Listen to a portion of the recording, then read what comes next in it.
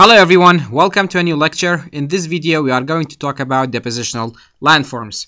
Streams continually pick up sediments in one part of the channel and deposit it at another part or downstream. Due to this deposition, streams create different features that are called depositional landforms. So what are depositional landforms?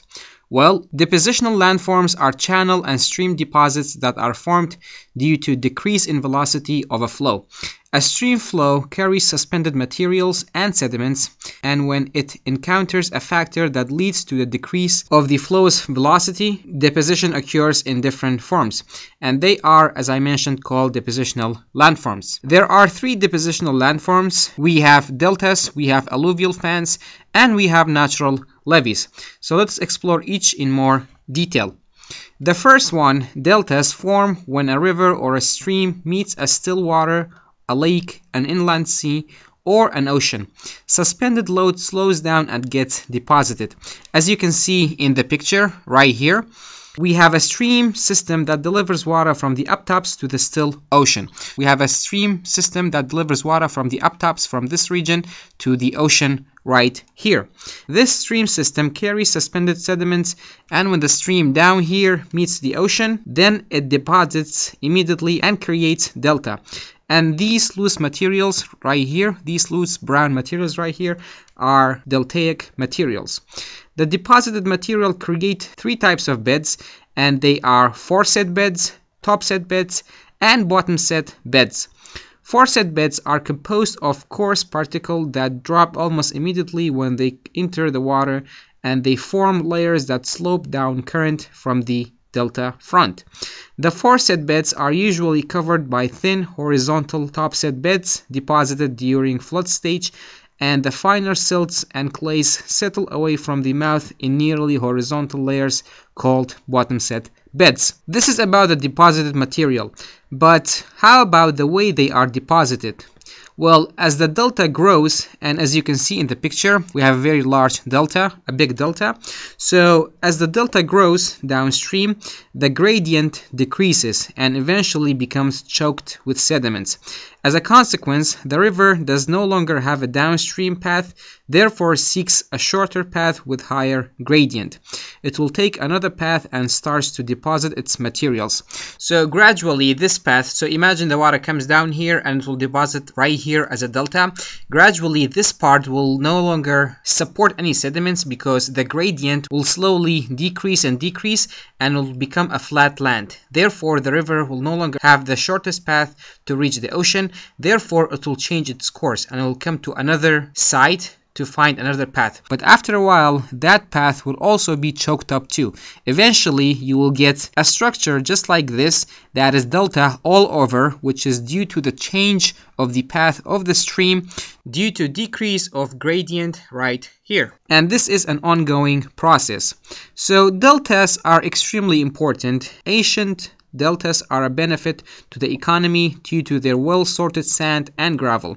An example would be the Nile River Delta in northern Egypt. It's one of the world's largest river delta, and it is believed that the Nile Delta was the reason behind the great ancient Egyptian civilization. So due to the materials that are deposited in deltas, deltas are extremely important for farming, and in the ancient worlds it was extremely important for civilization.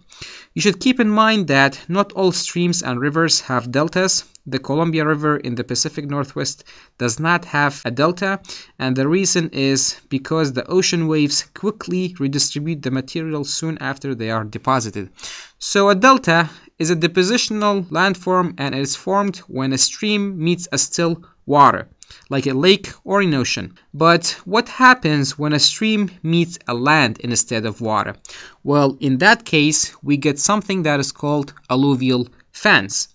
Alluvial fans are fan-shaped deposits formed as a result of a stream entering a flat valley. Just like you see in this picture, we have mountains, we have high areas in this picture. When a stream coming down of this high land in this mountain to a valley, then the stream will get deposited immediately and it creates alluvial fans.